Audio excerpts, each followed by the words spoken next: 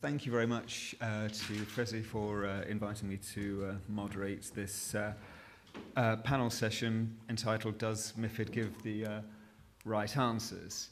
And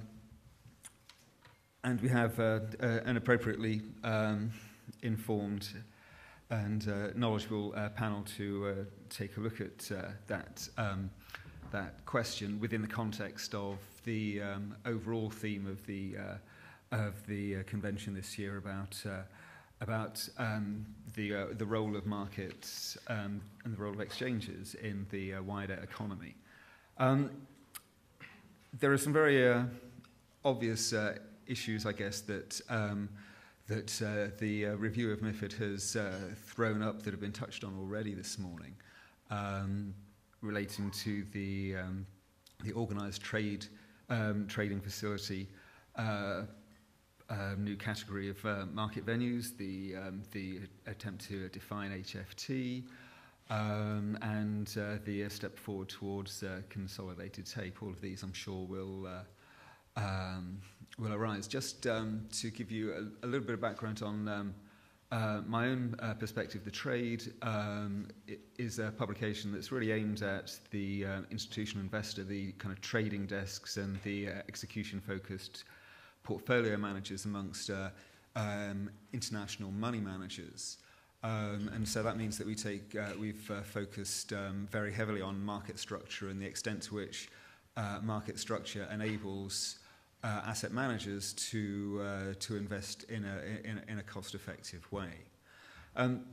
Before we get into looking at MiFID II, the MiFID review in a great amount of detail, I wanted to ask Maria Teresa to actually help us, or kind of help us remember the road from MiFID to the current MiFID review process, because, of course, this review exercise was inherent in the original legislation, but the kind of financial turmoil, the credit crisis, call it what you will, from 2008 onwards, really kind of gave an added element to the MiFID review. Commissioner Barnier explicitly made the MiFID review part of the Commission's response to the crisis. So, Maria Teresa, if you could kind of explain from the Commission's perspective how the process has taken place from MiFID I to the review. Thank you, Chris. Good morning. Yes, as you very well said, the review process was inherent already in the MiFID I. However, there were developments in the markets and technological developments that have made this review even more ambitious and important than it was foreseen in the MiFID I. The original objective of the MiFID different objectives were to improve the resilience of the EU financial markets through free competition and high levels of market transparency and investor protection. These are still the high key level objectives that we have in this MiFID II review. But we have, in this year, since 2004 until now, seen that those objectives are not fulfilled in the way that the MiFID I had envisaged. This is the reason why in October, taking into account market developments, the crisis, the developments also in the investors' behaviors, and technological developments have led us to propose in October the MiFID review. And there are 6 key areas where we have improve with our proposal. We are trying to improve this legal framework in order to make it more robust and to strengthen it, to establish this safer, sounder, more transparent, and more responsible financial systems. The first one relates to the need to have more robust and efficient market structures. And this is in terms of trading structures, but also in terms of post-trading structure. And that's why, for us, it's very important to introduce the free competition also in the field of post-trading. Second key issue is taking into account the technological innovations. Here we are talking mainly about high-frequency trading, which is one of the issues that will be dealt in a specific panel. Third, increased transparency. Increased transparency in equities and in non-equities also, pre-trade, post-trade, increase in the quality, the quality of the data that exists, and therefore introduction of consolidated tape rules. Then the fourth element is to introduce stronger investor protection, because the crisis also has shown that there are some areas where additional protections to the investors, including professional investors, have to be added. And for instance, here also one of the key elements is all the corporate governance requirements that we are introducing. And then the fourth area is reinforcing supervisory powers, broadening also the scope to, for instance, emission allowances, and the introduction of the third country regime. So these are the key areas where we have seen that the MiFID I was not sufficient in order to fulfill the original objectives that I mentioned at the start. Thank you. Thanks very much. Well, based on that summary of the areas that the Commission the Commission kind of focused on in its review of MiFID and its present legislative proposals, perhaps it's appropriate, Kay, for you to provide kind of your perspective and comments on the extent to which you feel that the Commission has kind of succeeded in its intentions, and the extent to which you feel that refinement is required through the legislative process. I guess we have the privilege in some ways actually learning the lessons from the Commission. So they put their text out there first, and then we get the opportunity to amend and to put forward a significant number of ideas. And I'd say we're in the privileged position because, of course, the Commission's text brings forward a large response from the participants in the market. So we have the benefit of that response before we actually write our amendments. So I think we're in a slightly better position than maybe poor Maria Teresa, who has to put it out there, and then we get the benefit. But the Parliament has actually put down 2,142 amendments, which sounds a huge amount of amendments.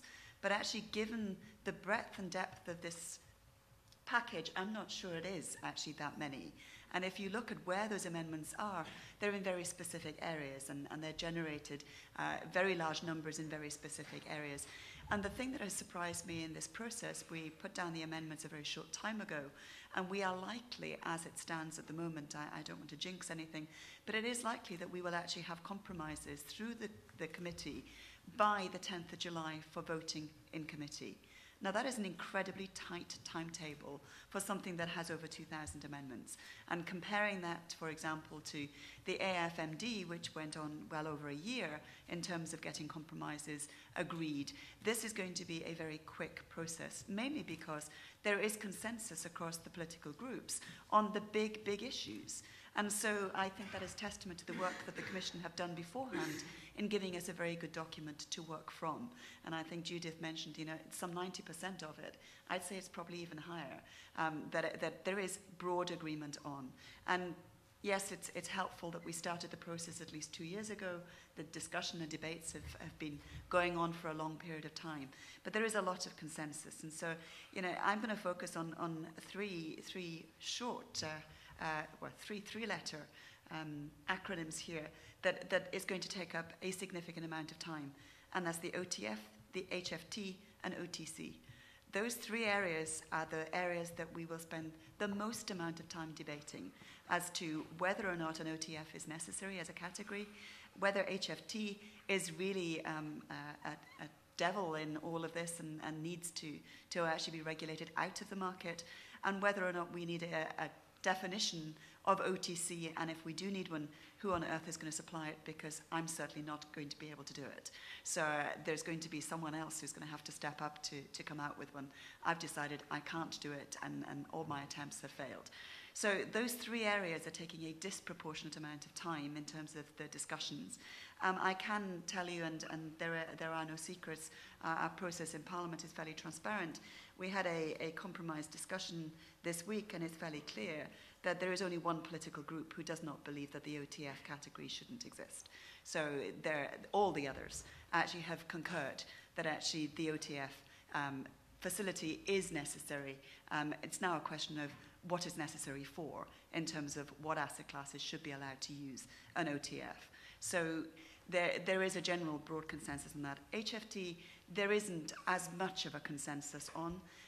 There is a suggestion that there are measures that will go into the market that will need to moderate some of the behavior and some of the strategies. It's a question of what, and whether that's actually an enforced latency or whether it's a tick size or a combination of the two. We're still in the process of having those discussions, and that's not quite so easy to actually see where the consensus is going to come from. And certainly this definition of OTC, as I say, we have tried in my political group to come up with a definition, and we've decided it's actually fraught. My suspicion is that the Rapporteur is now struggling as we speak to try and come up with a definition, because the Socialist group has said they will only agree to all the rest of it if there is a definition of OTC. So I think you're probably in a better position than most to actually come forwards with what you would define as that category. So I would suggest that you all get your thinking caps on, and maybe your lawyers, to come forward with some text for us. Sadly, those three areas are not where I would actually like to be spending my time dealing with and improving. I would prefer to be talking about the SME growth market category and how we make that work and don't have an empty category. That's where I want my focus. I want my focus to be on transparency, particularly in the non-equity markets. How can we actually develop those markets? How can we get them more in the public domain? How do we actually create new market opportunities to bring new investors into particularly the fixed income markets? And for me, there are some major opportunities here, and MiFID is an opportunity rather than a threat. And I think that's how I would like to see this dossier. The fact we're starting with such a good starting point, testament to the work that Maria Teresa's team have actually done, for me, it means that we should now be able to focus on these positives and get things like the SME growth market, that we're giving an opportunity there. And I think that ties in a lot with the panel before about the role of the primary markets. And people in this room are critical to getting those working correctly. And I would like to see the transformation of the European capital markets from debt instruments to the equity markets. And I think you are in a position to assist us as parliamentarians to actually get that balance back. That has never been here in Europe, but to actually get more of an equity culture rather than actually an over-reliance, as I see it, on debt. So we've got a huge opportunity, but I think I am right in saying I'm the only parliamentarian in the European Parliament who is actually involved in all four markets dossiers. And that's EMEA, which I've spent a good chunk of my life trying to get the legislation around, MiFID, MAD, and CSD. So I think the continuity, I hope, will be there, if only because I can recall every conversation we've had so far on EMEA, MiFID, and MAD, and I have the benefit of writing the Parliament's response to the CSD dossier as the rapporteur. So I hope you'll think that there is at least some continuity, and that just because we don't do it in Dodd-Frank style as one big dossier, that there isn't at least some thought going to have a coherent market structure going forwards. Thanks very much, Kay. I'd hope that the OTF won't take up a disproportionate amount of our time today, but it is probably one of the kind of hottest topics relating to MiFID II. So I'd like to kind of invite Michael to start off with the from the exchange perspective, Deutsche Börse's perspective.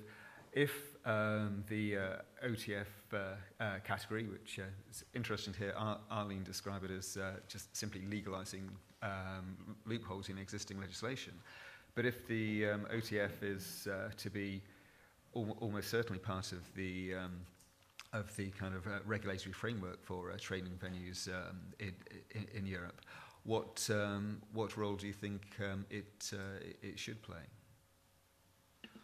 Thank you for that question, Chris. Yeah, I believe that, of course, MiFID II for all of us is a great opportunity to close the loopholes that arose with the implementation of MiFID I. And of course, one aspect of that is that we want to create a level playing field amongst different trading venues and different trading styles. And of course, it's very important to treat same business with the same rules. So I believe closing loopholes is one aspect, but not creating new loopholes is another one. So from our perspective, OTFs might make sense for certain asset classes, but of course they should really be analyzed in more detail to really see what kind of design per asset class should be implemented for OTFs.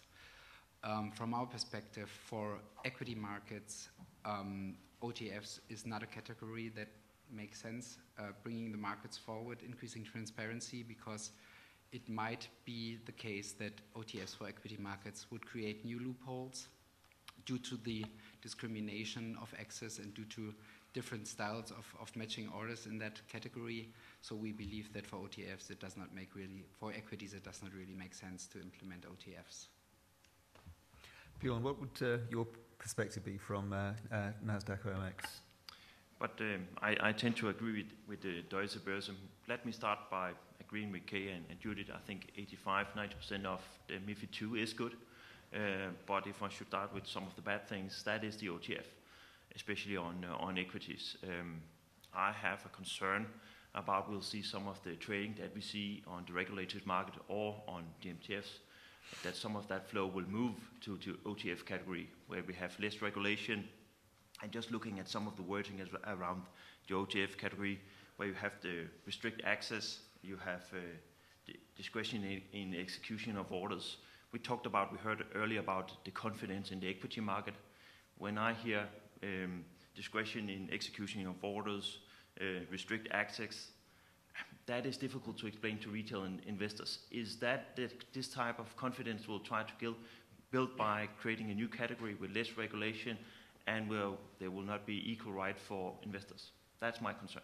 Mm-hmm. Maria Teresa, can I ask you to perhaps provide some of the context for the development of the OTF category, in terms of, because my understanding always was that its primary function was to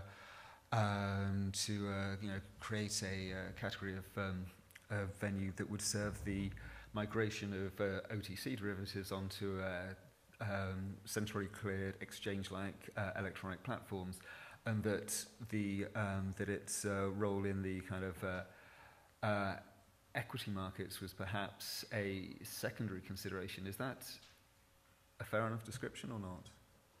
Actually, there are two key objectives at the same level, not secondary. One is precisely what you mentioned, due to the G20 commitment for the mandatory execution of derivative trades in organized venues.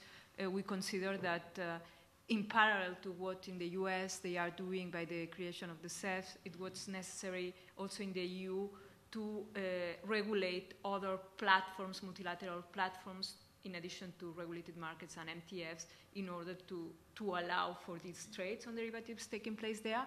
And the second key objective was the fact too that due to the definitions we have of regulated market and MTFs, which are systems where trades have to be executed without any type of discretion, the MiFID framework allowed for the creation outside the legal framework, and legally done, because it's due to the definitions we have, allowed the development of platforms where this discretionary execution was used, due to the fact that the investment firms have the obligation to provide this execution.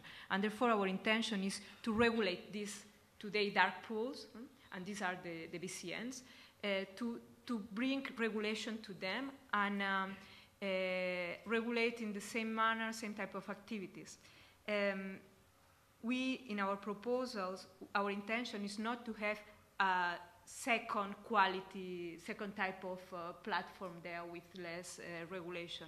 No, our intention is to introduce the same level of regulation in terms of organizational requirements, in terms of surveillance requirements, in terms of access, because access also is discriminatory in the OTFs. The OTFs, they will have to set objectively which type of members, let's say clients, they accept, in the same way that the MTFs and regulated markets they do. So they will have to set the specific requirements. The only difference for us is what I mentioned at the start, the issue of discretionary execution.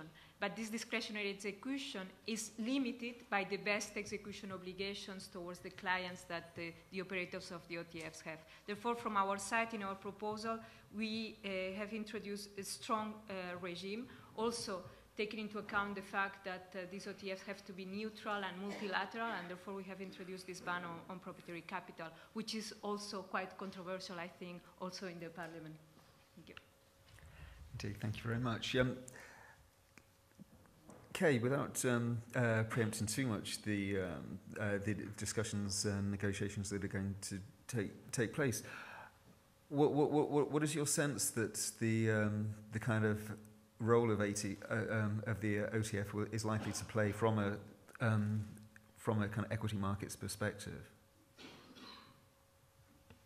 I do have to say up front, there is no conclusion yet from the Parliament as to what asset classes will use the OTF. Mm-hmm. So there is an acknowledgement that they will exist. It's a question now of the political compromise position. And there, it's across the spectrum. There are people who obviously didn't want it to exist in the first place, who, if they are going to accept its existence because of the majority will it to happen, then they obviously want it to be as limited as possible, and that is likely to only be the fixed income space. So it's likely to be the bond markets and the derivative space that cannot go on to exchange. So that it's likely to be, there's a call for it to be as limited as possible. The question is going to be where the Rapporteur himself comes down. The Parliament is one of those places where you have often a left-right split here, and in this instance the Rapporteur is sitting in the middle and he can go left or right.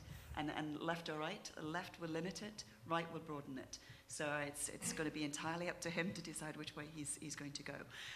In my case, I would like the platform to have safeguards within it. So I would like this to have, for comparable business, it should be comparable regulation. So I agree, with the Commission's findings on this. It should not be a lesser platform. It should be subject for the same function, the same rules. Now, if they can move to the regulated markets or to the MTFs, then they should do so. And I think the market will encourage it. But I want the market to actually decide to move in that direction. I don't want, as a legislator, to force things down a particular path. For me, if we can move some of the non-equities trading from pure OTC right now to a public platform, I think we are already moving the market in the right direction. Mm-hmm. And I hope that that means that the markets see the opportunities and will put in place more liquid markets in the future, will actually hopefully migrate onto other platforms. And I can see that happening in fixed income if we create the first step. Mm-hmm. It's almost kind of a mini Big Bang for fixed income by creating this OTF as a stepping stone to what I hope is going to be a major change in the way that the dealer markets of the future will actually be operating. So I don't see it all as a threat, as I said in the beginning. I see that this could be a stepping stone to a much more liquid market, and maybe even a more interactive market going forwards, so that people on the buy side can see what the market is delivering for them. I suspect when they start to have some transparency, they'll realize they want more. And I think and hope that the buy side will start to push that for the future. Indeed, thank you, Kay.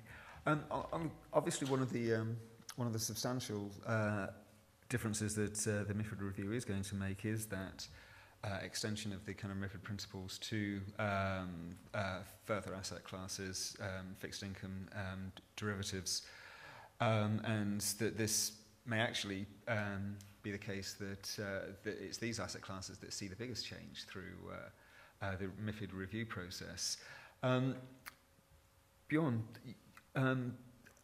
your exchange already has a kind of central kind of fixed income trading platform.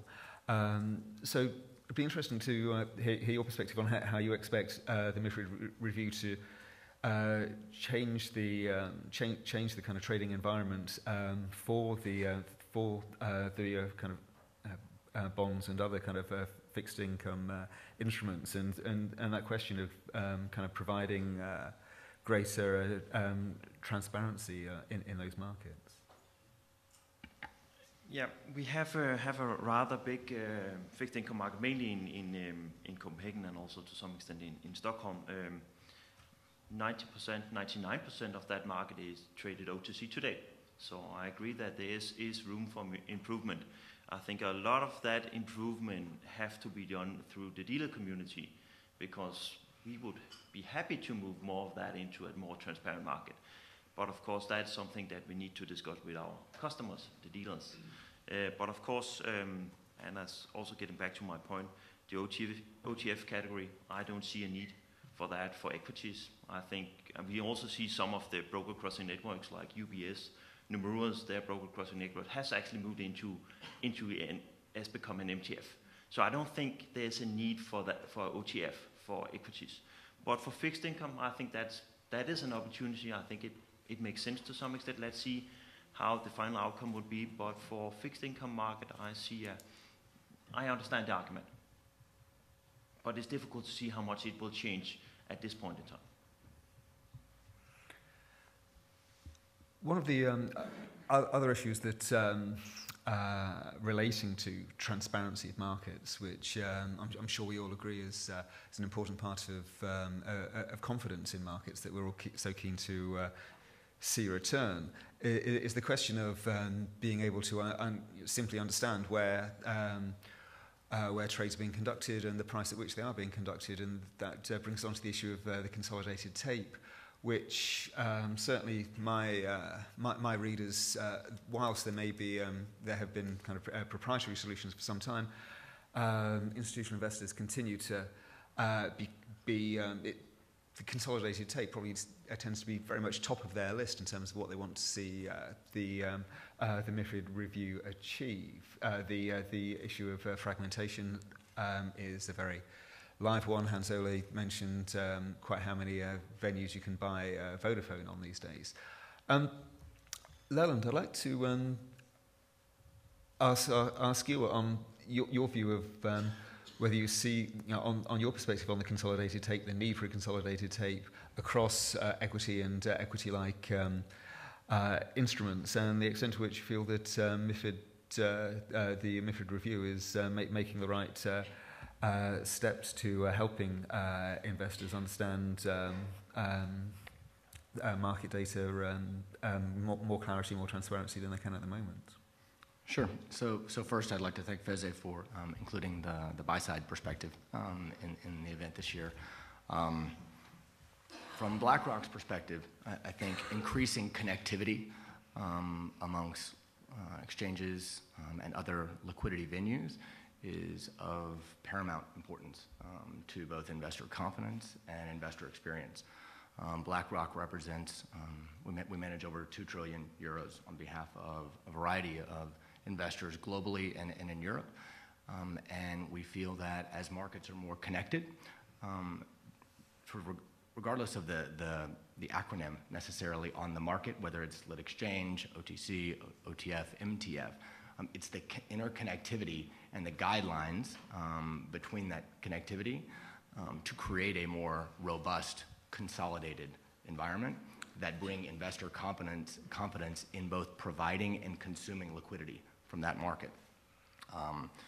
In speaking with a number of our clients and investors, as well as liquidity providers and many of the venues in this room, we think the markets are very much ready for that next step of sort of a consolidated pool of liquidity or connected pool of liquidity. We believe that lowers total cost of investing, which is a good thing for investors.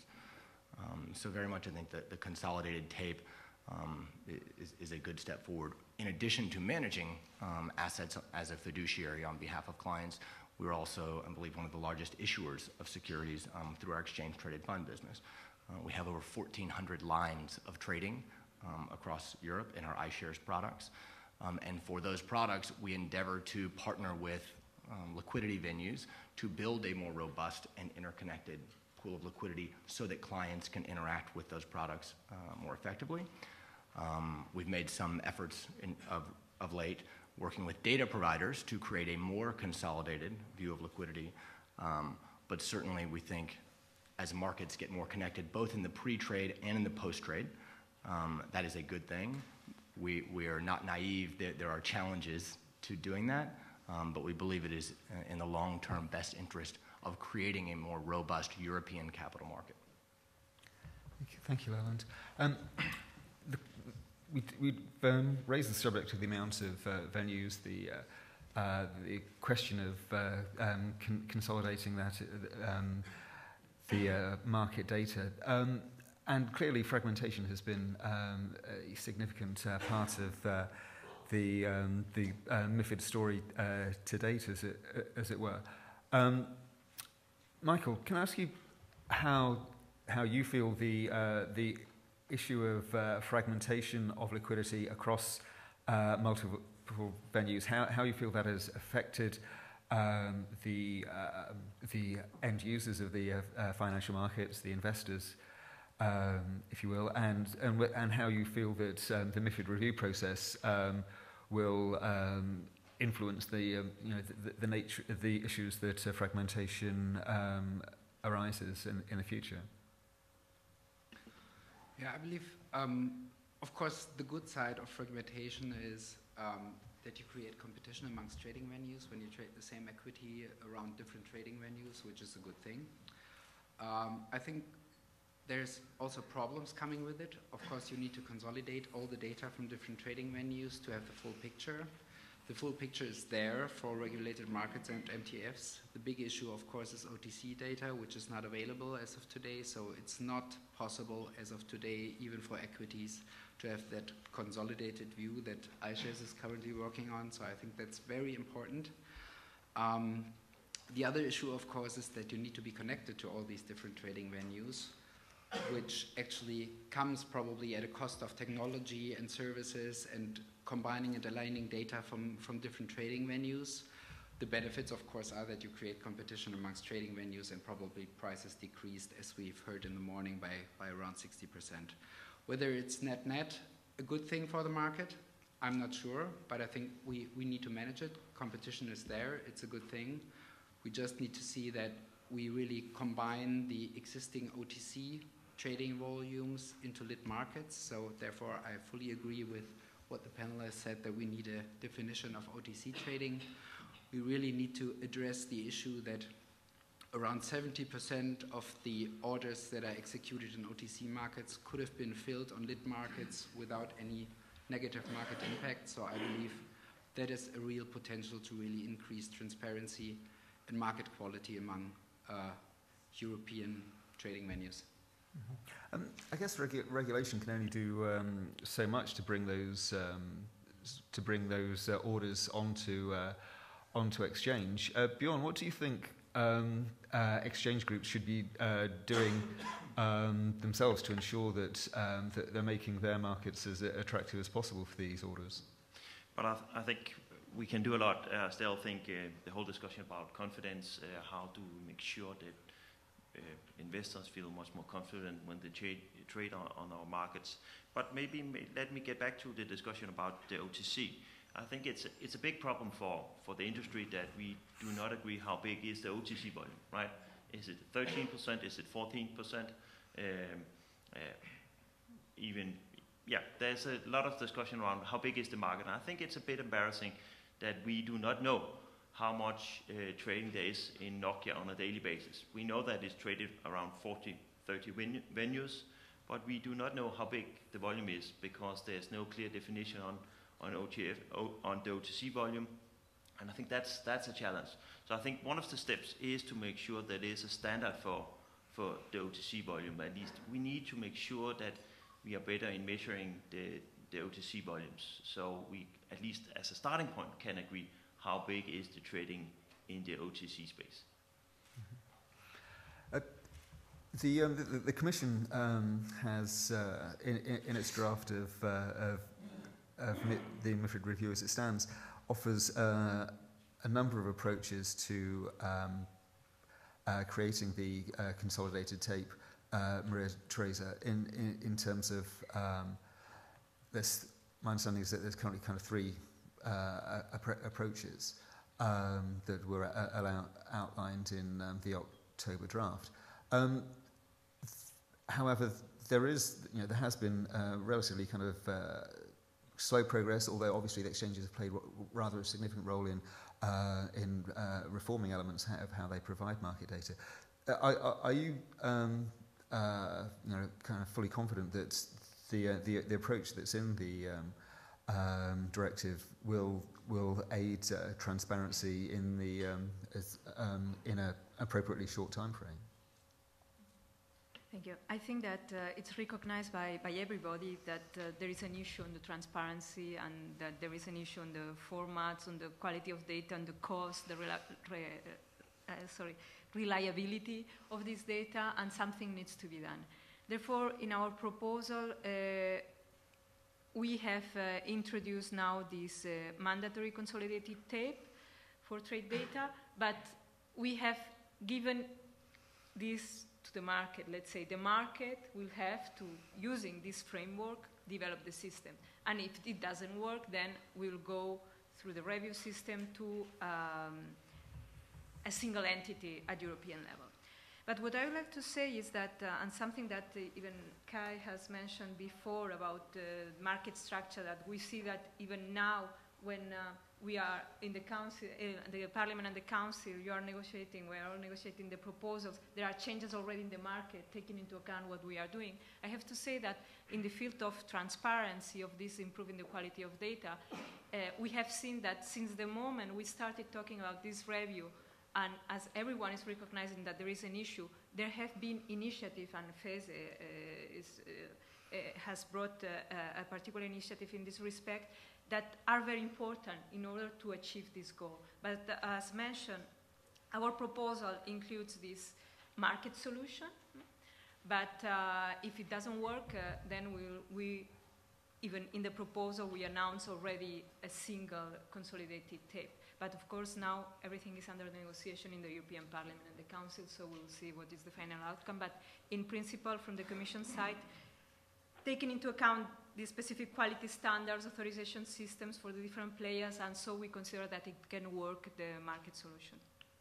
Michael, you wanted to comment? Yes, if I may add, I think we are on a good way as an industry, because under the umbrella of FESE, together with lots of industry participants from the regulated market side and also from the MTF side, also certain OTC trading venues participating, we are creating that market model typology, which hopefully will lead us to a market-driven solution towards consolidation of post-trade data and creating a consolidated tape at low cost.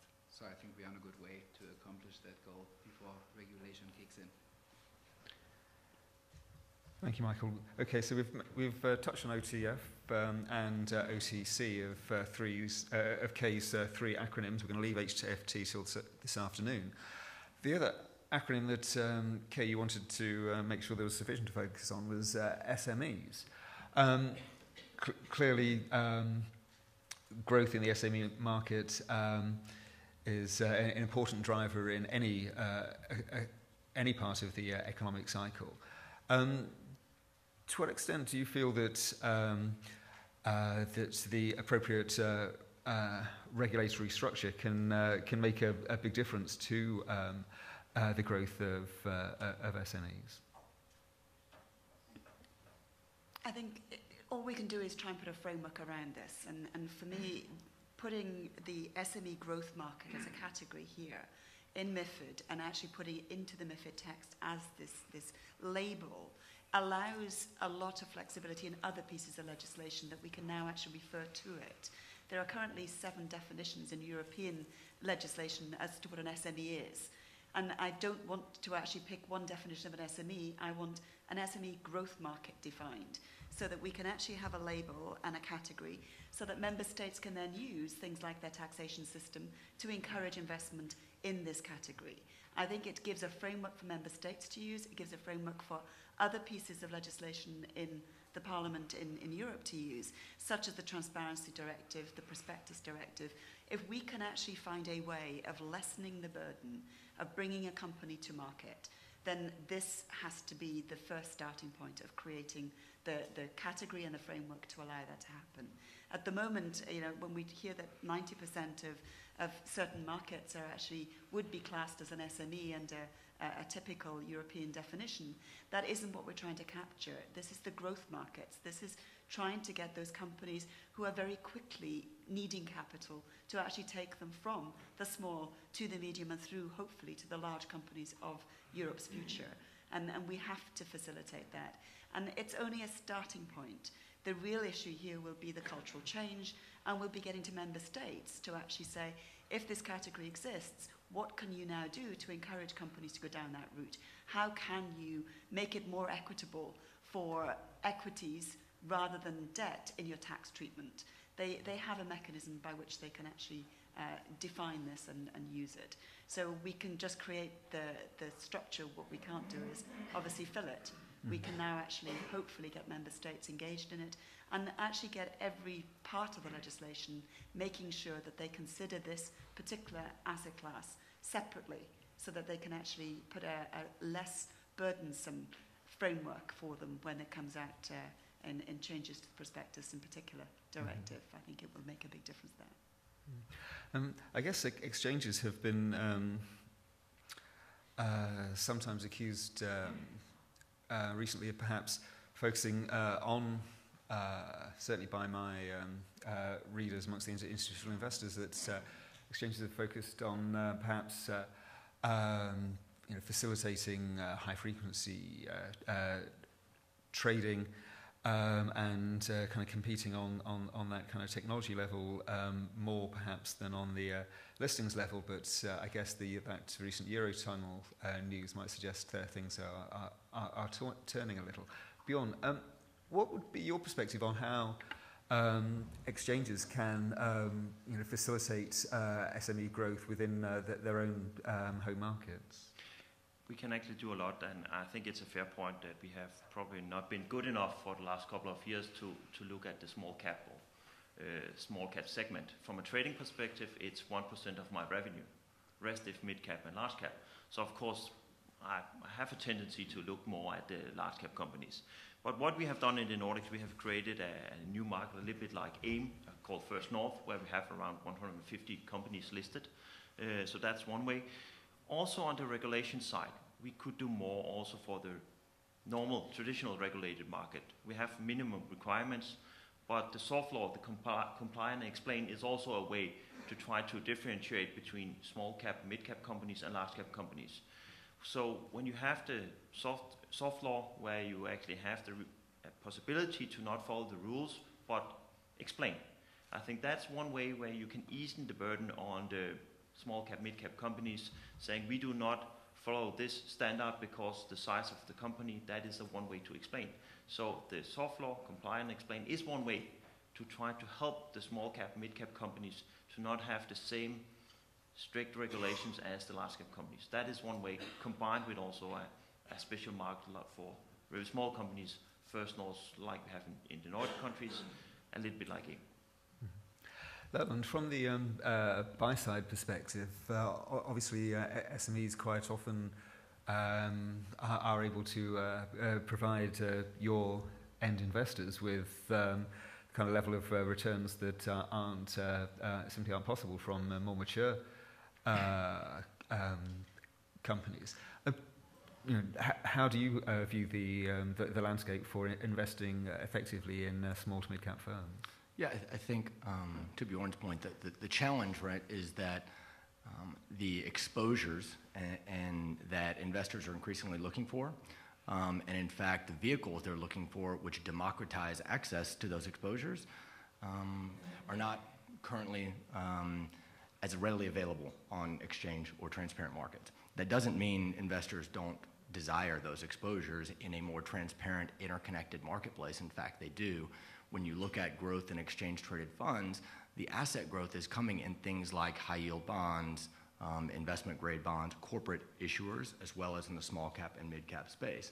And again, I think one of the benefits that if you look at the ETF landscape, these are now exchange-traded instruments that have those asset classes that Bjørn alluded to, which may not currently be a large percentage of exchange revenue, perhaps, but that makes them no less desirable from the end user and in the end investor's perspective.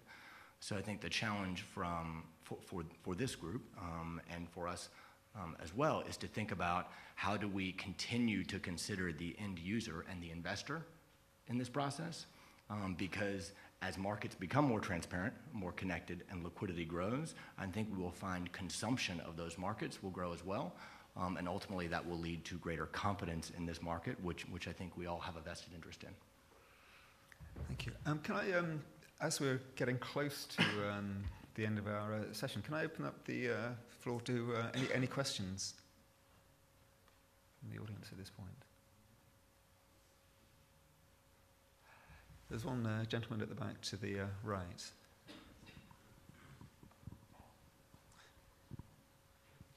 Thank you. Could I ask Leland, to look at or maybe give some thoughts about how the buy side intends to take more charge of their own orders in the future? Because a lot of what we're discussing as exchanges is, at the end of a chain where we have intermediaries in between, and it seems sometimes that a direct link is maybe not possible between the buy side and exchanges for obvious reasons, but it seems the buy side, especially in Europe where it's majority owned by the sell side, is not really taking charge of their own orders and prevents a $1 million order splitting up 100 times. Yes, so we have had a number of conversations recently, both in the at BlackRock and our peers, as well as within our iShares business and our peers on the issuer side.